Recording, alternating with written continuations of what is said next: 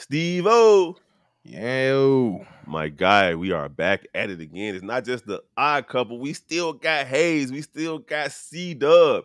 Steve-O, you and I have already covered 2/3 of the Eastern Conference, the Atlantic Division, and then the Southeast Division. Today, we are going to discuss the Central Division with our team, the Chicago Bulls, Cleveland Cavaliers, Detroit Pistons, Indiana Pacers, man. Let's get into it right after the intro. So Welcome to the number one place for your daily basketball news and analysis, NBA Central.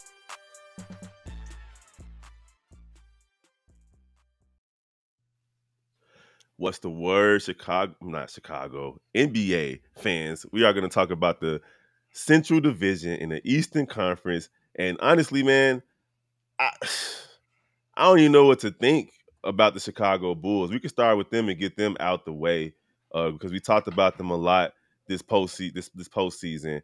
But we got the Chicago Bulls running it back once again. They finished third in the Central Division last season, and they made it to the play-in tournament, won a game, and then lost to the Miami Heat in tragic fashion after leading late in the fourth quarter, just not being able to come out on top. How are we feeling about the Chicago Bulls coming into this season after losing in the play-in tournament last year? Anybody? you see how hesitant we are to talk about these motherfuckers. I'm not. I was just waiting on you because I don't want to. Yeah, I know. No, y'all go. I don't want to go. Y'all go. Fuck that. Listen, the Chicago Bulls, at the end of the day, they've improved in the areas that is kind of most important to this team. When you look at the fact of the Bulls losing 17 games last season by a score or less, 7 of those games being in games that they scored more field goals, but because the other team shot threes, they still lost the game. The Bulls added 3-point shooting. They added defense. They added veterans in those spots, so you know exactly what you're getting. The Bulls improved in the margins. Now, they're also getting a healthy Zach LaVine to start the season. On top of all those things, if you get another step from Kobe or anybody else, it raises the ceiling. The Bulls are going to win more games this season. The biggest question is can they stay healthy? How consistent is that defense going to be? And how do the improvements in the margins help the core three play a little bit better? I think the Bulls did decent for what they had at their disposal this offseason, and we're going to see. I do think that the Bulls, listen, the Indiana Pacers are definitely looking to get better and make a move. The Detroit Pistons, we should definitely still be better than. The Milwaukee Bucks, especially now, they have no chance, but I do think the Bulls are going to get enough wins to again, either avoid that play-in, hopefully, or still fight through the play-in once again. Absolutely. Damn, he just really knocked it on the head. But I would say it like this. The Bulls have really just retooled with different weapons. So it's slightly a better team, but it's a different strategy and a different focus and a different way about going everything. They said recently in an interview that they didn't become a team until the play-in tournament. They didn't feel like a team. Yeah, they didn't feel like a team. That's sounds bad to me. I mean, ain't that part of being on a team that's bond with your teammates? I mean, that's crazy. What you mean? You don't like each other? I bet you every other team that these guys been on. I bet you that every other team that these guys been on in college and everything, they bonded. They went out to eat. They went to clubs and stuff like that. I know life, you get busy and stuff in lifetime, but when the great teams, they bond together. If you look at the Lakers, they all bond together, including LeBron James, the Denver Nuggets as well. So I hope they can get that together. C-Dub, I think part of that might be on the fact that the two leaders, Zach LaVine and DeMar DeRozan, they didn't look like they were on the same page for the majority of the season. It was DeRozan playing iso ball and Zach LaVine making shots more difficult than they needed to be, and then the rest of the squad having to stand around and watch them do that. Steve-O, how you feeling about the Bulls coming into this season? We're going to be fucking mid. That's what we're going to do. Y'all sit here being all nice and shit. We're going to be mid. We're gonna be mid. Ain't too much changing. Yeah, we added some shooting and some defense here, but it ain't gonna be too much of a difference. We gonna still be winning around the same amount of games, and we gonna redo this shit until this shit changes. That's all it's gonna be. Steve-O. When the shots that the Bulls have added would take them from being the 30th team in the league at 3-point attempts to in the top 12. That's not a minor change, bro. That's not a minor change. I still gotta make, bro. You saying from a stat standpoint, which I don't disagree with you in, but we've seen a lot of players come in here and they ain't play shit near their stats. They play completely different. I don't have the same trust that we just gonna come in and let Javon be Javon. Give me an example of that, Steve-O, that you just mentioned. I feel like lately the players that have been coming in have been playing to themselves. I think Vucevic is playing the way he plays. Zach, when healthy, Debo played Zach above has not been playing the way he is because he's one of the greatest off-ball shooters, and we neglect that completely. And we just completely go ISO with DeMar, and the only thing we did recently is he started to attempt maybe a shot or two from the three-point range. That's about it. But there is multiple things you can do to make this team immediately, barring any moves that we made, but we don't have the staff to do it. That's my main concern. The talent is there. What about Patrick Beverley's effect? They went 14-9, 14-11. He's no longer on the team. I know, but I would say Javon Carter. Of course, he's ain't on Team Kev.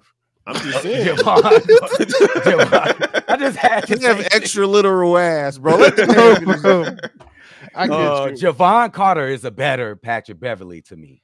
So that instantly makes the team better. For sure. But then I believe, I don't know if he's the leader that Patrick Beverley is either. But we can't say that because we seen a different from a role player. We seen a pretty more active basketball team and more of a camaraderie come around when he came to this team.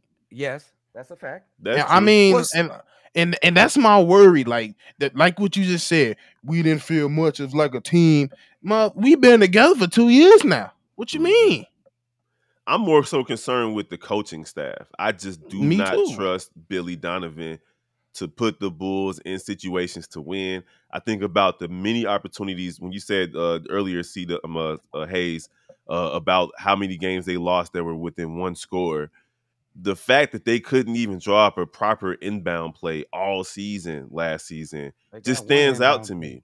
They ran the same play straight to DeMar. Well, even then, it was sometimes no, because there was a couple of games where DeMar was the person passing it in on the inbound, and nobody could move to get open. Like it had no idea. None. The situational awareness in late inbound calls was absolutely garbage. And that's 100% coaching. So I'm concerned about the coaching. I mean, and that's why, and not to cut you off, but that's why I think we're going to be mid. It's not the talent. It's the. I don't believe we're going to adjust. Wait, what's mid? What's mid though? Coaching. No. I mean, mid is what we ended off last year. 40 and 42. 40 and 42. And the play in, you putting in the Bulls in the play in or no? Yes, that's about it. And we might lose again. Okay. So give me a quick win total. Last season, the Bulls had 40 wins. 40 wins. I say 41. 39. 39 to 41. This guy. I'm being honest. I just he like Brandon Staley to me. Y'all can play the perfect game until it matters, then he gonna make us lose somehow. He gonna call one dumb play, or it's gonna be either Zach gonna have a goofy moment, or DeMar gonna have a goofy moment, or we not gonna feed Vooch like how we should too. That's another thing. Hey, we don't feed Vooch properly. I'm surprised. You want to know the most shocking thing? I'm surprised he resigned. Yep. I would have left. I would have been on the first flight to Phoenix right now if I was him. He can't play with them. Why not? He getting touches now. Why not? He won't touches. He won a championship. He won a championship. Shit. If I get a championship, I don't give a damn about no touches. You right. I wouldn't have resigned here if I was. No. I didn't think he would resign. But I agree with you guys. All right, so moving on from the Bulls, we're going to talk about the Indiana Pacers. Now, they made a couple of moves. They got some good draft picks. Bruce Brown is now, he's a champion. He's going to bring that championship mentality to the squad. We still got Halliburton taking another step forward. Buddy Hield's still on the trading block, but he's a valuable shooter for these guys. TJ McConnell, a Chicago Bulls killer. Obadiah Toppin is now there as well. And, you know, it's so, How you say it? This man, He this don't call dude. him Opie at all. His name is This Obadiah. his name is Obadiah Toppin. That's what his daddy name is. Daddy call him Obadiah. I'm gonna call him Obadiah.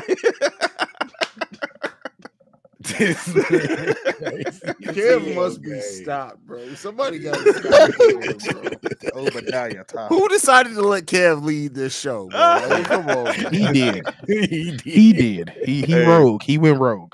No, seriously. So, how you guys feeling about the Pacers? They finished 4th in division. They were right there in the hunt for the play-in tournament. They fell short toward the end of the season. We know what Tyrese Halliburton brings to the table. Can they take that step forward this season?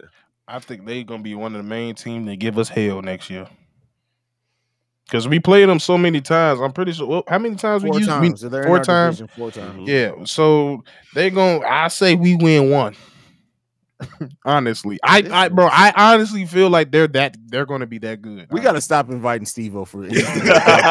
Bro, you want me to be positive? I ain't nothing to be I want you to positive be about. positive, but it be objective, bro. You gotta let your own disgruntledness with this team.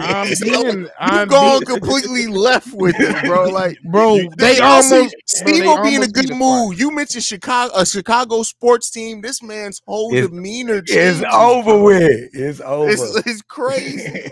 What you want me to be positive about? So we got Tyrese Halliburton and Miles Turner are the leaders of the squad, and then the rest of the pieces around. Miles Turner's not a leader of shit. He's a veteran. He's not a leader. Well, we know I ditto that. I will ditto that. But we do know what he's capable of. He's going to give you 20 and 10-ish numbers for the majority of the season. So I just want to know what you guys think about them as far as taking a step forward. Like, they're not going to be better than Cleveland. They're not going to be better than Milwaukee. But can they surpass the Bulls in this division, or are they still going to be a step behind? No, I mean, they definitely can. I think when you look at Ben Mathurin, he's going to be starting now to start the season out rather than come off the bench. You look at that starting line. That starting lineup has Tyrese Halliburton, Ben Mathurin, Bruce Brown, potentially Obi Toppin or Jarace Walker and Miles Turner. That's a nice starting 5. And they all not little either. Pause. Yeah. And you still got Jalen Smith coming off the bench, TJ McConnell, who's a solid defensive player. He can hit some shots for you at sometimes. I like a lot of this team, right? The biggest question is, are they ready? Is the youth ready to take that step up, right? And so, yes, we've seen a lot of players have had really promising rookie seasons lately. Not really make that huge step in the second season. Sometimes that comes in the third season. So, like, if Ben Mathurin does make that step, the Central Division got to watch the hell out. You talking about? I honestly think Tyrese Halliburton and Benedict Mathurin have best backcourt in the league potential within the next 5 years. Yeah, yeah, he's talented. You think he'll find that spark this year though? Ben Mathurin, he's gonna find it, but is it gonna be this year though? That's the biggest question. Right? I don't know. It's gonna be an overload. Yeah, I'm not sure. I think he has the mentality too. Like, this is a guy who came in his rookie year saying, "No, LeBron gonna have to show me he's better." than me. I love that. I wish we had somebody with that edge on the Bulls, but we'll see, man. Yeah. And see, Doug, give me some quick thoughts on the Pacers before we move on. I just think it's a young team, and it's basically what my man Drip said. It's all based upon Ben Mathurin, but I'm going to go on the route to say that it's going to be too much for him this first year, but he eventually going to get it. And that kid is a competitor to the highest degree. And he's got the skill to match. All right, sure. quick win total. They finished 35-47 last season. And just a side note, 35-47, but they lost 7 out of their last 10 games and basically fell out of play-in contention. What are we looking at? Steve-O just said 40 wins for the Pacers, which puts them on pace with the Chicago Bulls from last year. 35. 40. 35. So you got them staying the same, C-Dub? Yeah, they stay the same. 35. Now, didn't Halliburton get a little hurt last season too? He always get a little hurt. Yeah. So the way I see it, man, I feel like this is going to be another all-star caliber season for Tyrese Halliburton. But I think we also we brought it up in another thing. He was with Team USA. Yeah, exactly. With Team USA, things happen. Exactly. I think we're going to play 56 games last season. They need him to play at least 60 to 65. Yeah. Yep, 60 to 65 games, and that'll be worth 4 to 7 wins. Respectively. So I just feel like they're gonna. I hate to say it, and I'm not being disgruntled, but I feel like they're gonna finish ahead of the Bulls if the Bulls don't come out and play the way they're supposed to play, because they haven't. We watched the Bulls all season last season. So with these changes that the Bulls have made, obviously they have what it takes to be better than Indiana. But Indiana not gonna sit back and just let them be better than them this season. Babies. They ready to hey. They some babies. I'm just telling you. Yeah, we some. I don't know what the hell we is. It'll be pretty good, bro. I'll tell you. On paper. All right, so real quick on the Detroit Pistons, we already know they're a young team. They finished 17 and 65. Yeah. What is it?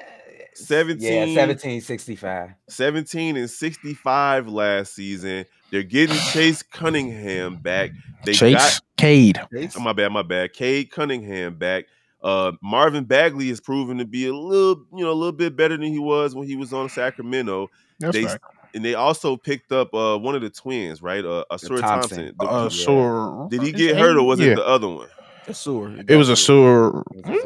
Did I think Amen got hurt. So Amen got hurt, and that was Houston. Yeah. We know what Killian Hayes, Jaden Ivey, all these young fellas bring to the table. Even Hamidou Diallo has been a pretty decent role player for them. How we thinking about these guys? Just real quick, because I don't expect them to make that big of a jump in the Eastern Conference, but they should be better than 15 wins, right? Listen, last time I saw Cade Cunningham, he looked like Bone Crusher. He would be.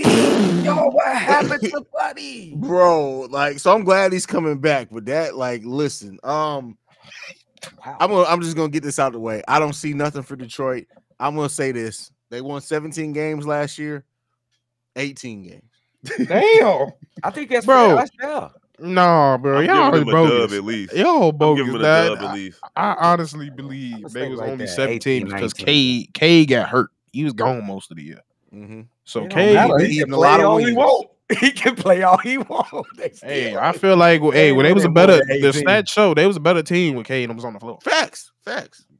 So I won't I'm not gonna say a huge jump. I say max 25 wins. Yeah, I'll give them 20 wins. If I see them win between 25 and 30, I won't be surprised. I just don't think that they have enough, depth. They have the depth, but they just don't have enough know-how yet to take those necessary steps forward. You got teenagers on this team, players under 25, so on and so forth. The people who are over 30 aren't really, besides Bogdanovich, because he's still a bucket. He's one of those, look like he should be a clergyman type dudes, but he can give you buckets. But besides that, I just don't see enough leadership on this squad, and I just don't think that they're gonna get it done. So that's it on the Detroit Pistons. 41 games back is crazy. That's nuts. That's nuts. All right, so crazy. Now the top two teams in the Central Division, without question, are the Cleveland Cavaliers and the Milwaukee Bucks. Now, I remember last season when we were doing stuff like this, we talked about how Cleveland had the potential to be better than the Chicago Bulls, and a few of our commenters were like, "Hey, fam, what you mean?" Especially, you remember Shay. Shay was definitely upset that we said Cleveland had the potential to be better than them. But at the end of the day, Cleveland Shay came out. has a mold of Nikola Vucevic's nipples on his wheelchair. Because you guys gotta think. When Nikola Vucevic when we give him going, nobody can stop him. Jesus. But so Cleveland, man, they still got Donovan Mitchell. Evan Mobley. These guys have a lot of potential in the Central Division. But do they have what it takes to really truly compete for a championship? Of course, Jared Allen, they picked up Imani Bates. We liked him out of college. Darius Garland coming back from an injury, right? He was a little bit injured last season, correct? Yeah, he had some ankle injuries or foot injuries. You still got Karis LeVert. They picked up Evan Mobley's brother to add a little bit of depth. Ricky Rubio. Even though this Ricky Rubio, I swear, I feel like Ricky Rubio is 47 years old. My man is only 32. 32, bro. That's right. Get the fuck no. Ain't no way. Hold on. I've been playing with that mug since 2K11. Ain't no way hell. That rug is 32 years Ricky old. Rubio is 32. He turns 33 before the start of the season. That's crazy. He's the same age as Tristan Thompson. This Mars started basketball. DeMar's older than Ricky Yes, Rubio, bro. Yes, he is. He started Bro, playing what? basketball very early. But Hey, we I'm do finna, know one I'm thing finna move about to Ricky Spain. if we do know one thing about Ricky Rubio, he's a stabilizing force on offense. Not necessarily as skilled as Rajon Rondo, but a Rajon Rondo type effect on the Okay. game I for the can get with that. Cleveland Cavaliers. So how are you feeling? They got 51 wins last year. They have a maybe somewhat disgruntled Donovan Mitchell with the different things that we've been hearing. And they also picked up Max Strus for extra shooting. Yeah, How yeah, you yeah. feeling about the Cleveland Cavaliers? They got 55 Yang wins. too. They got Yang too, don't they? Yeah, Oh, they got damn, Yang. man. Oh, did that was get- big. That's what I wanted him to come to the Bulls. 55 wins. That's good. 55 wins. That's a good number for them. They a good regular season team, but when it comes to the playoffs, I think the 2 starting guards too small for me. Now you can't win a championship with 2 small guards like that. Little as hell. Look, Mhm. 6'2". The that ain't Dallas gonna work. Mavericks with Rody Bubar and JJ Barea would like to have a word with you. That But was they had, Jason I, Kidd, I, AJ I'm about to Barea. say, and they had Dirk And they Yeah, had man, Dirk they did have wins. let's and Sean Marion let's not overlook the Yes. Dirk and Tyson Chandler. and Tyson And Chandler. Tyson I Chandler. forgot Tyson Chandler was on that team. Yeah. Mhm. Yeah. He was He was had there. Tyson and Eddie Curry. Hey, I mean, hey, if Jerry can turn in his inner, Tyson come out, hey, shit. I mean, like I said, they had like I've always said, the person that's gonna take this team over the top is when Evan turns into Evan. If Evan don't Yeah. turn into Evan, I don't see this team ever going that far. He How definitely needs to confident have. you is that gonna come about though? He needs I to mean, have he a, didn't turn into him last year, but like, I'm gonna need him to go get in the lab with KG and him, go talk to Hakeem like Giannis was, or even a and Chris Bosh. Holla at Chris him. Bosh, right? Julius Randle can't bully you, bro. You can't let Julius Randle bully you. Yeah, and that's another thing. You need to get some weight up. I mean, it was his first playoff experience. I think Evan Mobley, going through what he went through in the playoffs and getting his skirt pulled down like that, I think he's going to come back out with some fire. He better. And plus, he got his brother on this team. He got a more sense Listen, of no, I said comfortability. Mobley. Nobody give a shit about He those gonna guys. play. Listen, No, it's called being This ain't comfortable. college, no Goddamn, more. he being comfortable. Being comfortable changes stuff. He going to goddamn. the G League. Hey, he got some game. I ain't No, gonna he lie. does. He Oh, was yeah, on oh, our. yeah. He was on our. What? He was on the Windy City Bulls. Yeah, he got game. he got game. G League game. Y'all remember Blake Griffin Big had a brother that he motherfucker, hooped with too. But Hey, that mother look like Mason Blake, oh bro. Hey, All I right, know what y'all. you're talking about. So we already talked about the Milwaukee Bucks. And it was inevitable to talk about those guys throughout this today because of what happened with Damian Lillard. But just real quick, for the sake of the Central Division preview, how y'all feeling about the Milwaukee Bucks? 62 wins. I was about to say 60. They And win y'all know why. Over 65, at least 65. Jesus. Damn. At least 65? They gonna destroy the Eastern Conference game. They Bro, I gonna think it's just, going to take them a little minute to kind of It's find it's gonna the take a balance of little, everything. but it ain't gonna be. It's 10 games. Hey, I mean, if we they- still Looking like 10 if games. they to win get it right. 65 games, I'm scared. They How many They games gonna you win think it'll 65 take? games. They gonna win 65. It's gonna They take gonna them a win good 65 games. They two to gonna 3 months. bully a It's lot of going to take at least 15 games for Dame Lillard just to get used to how the lights in the stadium shine off Chris Middleton's forehead. Jesus. And You then right it's about gonna be that. cold. Yeah, He glass gonna is be on. cold as hell. They gonna feed his ass nothing but beer and cheese up there. He might gain 25 pounds. Then he gonna have to lose it. So after the All-Star break, he should be good. So now the real concern, like if we're gonna discuss concerns, because we can't necessarily be complete prisoners of the moment. They're top heavy, right? Their starters, it's gonna be 4 strong starters with Giannis, Brook Lopez, and then Dame Lillard, of course, and Middleton. But then you gotta worry about the role players, right? What's Pat Connaughton gonna give you? Is Goran Dragic gonna give you more than he gave the Bulls? Myers Leonard is back in the league. I didn't even know Myers Leonard was in the league. How we feeling about back in? right? Bobby Portis. They did pick up Malik Beasley, Beasley. Ooh, that from was a the nice Lakers. pickup. Beasley's going to be important for them. Yeah, Nice so pickup. and then they got Robin Lopez. He snuck on the team too. Hey, he's always Yeah. solid. He He decent. stays solid. So, For a backup, yes. Yeah, So- that's so- that's And a don't forget big. Jay Crowder too. They still got Oh, Jay yeah. Crowder. Oh, they got Jay Crowder too. That's a nice piece. See, that's why I'm not too much worried. Like, yeah, you lost a key piece. Don't get me wrong, you lost a glue piece, but like, you just substitute another glue up in that mug, and that mug can shoot from the field. You know what's gonna hurt him? Javon Carter is gonna hurt him. That Well, not just him, defense but coming Grayson off Allen, the bench. too. I think Javon Yeah. Carter. Nah, missing Javon him. might hurt more than Grayson though, low key. Javon Javon made them like, cause I think like Wesley had a down year compared to shooting, and He Javon did. was that dude Mm-hmm. when it came he to still- shots. He's still on the team, Wesley Matthews. Wesley, nah, he's gone. Nah, he's in. gone. We just talked about him. He's in another team. Where I he think at? it's Orlando's. Or yeah, Orlando. Wow. So at the end of the day, I feel like if we have any concern, it's going to be the bench. Every Yeah. great team has, And of course, health. yeah, of course. But if that bench can't come in, Health? I said health. with a Health? Health. either way, Motherfucker. if the bench can't come in and sustain or increase leads, it's going to be a problem all season long. So shout out to the Milwaukee Bucks for at least creating a championship contender. It's going to be fun to see what Damian Lillard can do and see what Damian Lillard can do in a situation where he's actually expected to win. All right, you guys, I think that wraps it up. We already said the win totals. I'm in the 60+ win category as well with the Milwaukee Bucks. It's going to be a crazy division. Hopefully the Chicago Bulls can step it up.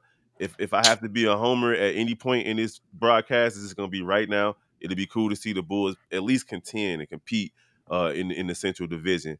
But we're going to holler at y'all later. Don't forget to rock. Kev, can I ask Steve one quick question before we go? This Go ain't ahead. even long. Hey, the Bulls line up. Say that again. What the Bulls line up in this division? Where they stop at this division? Just rank them. Probably 6. 6. It's only Oh, you 5. saying the division? Oh, you saying the teams. division? Yeah. 3. So you got them ahead of Indiana. Yeah. Okay. Either the Indiana gonna be ahead of us, or they, or that vice versa. Yeah, I said they'd be 3rd. Okay. All right. So we appreciate y'all for rocking with the Still gotta show me, goddamn. the entire Chi-Town sports family right here on NBA Central, Chicago Bulls, Bears, Sky, White Sox, and Cubs, and Blackhawk Central, as well as the Chi Bulls podcast with Bobby and C-Dub. I'm your boy, Big Bro. We got Steve-O Speaks. We got C-Dub. You're Kevin. Your daddy named you Kevin. We're going to call you Kevin. I'm your boy, Obadiah. Kevin. Okay, CJ. Charles Johnson.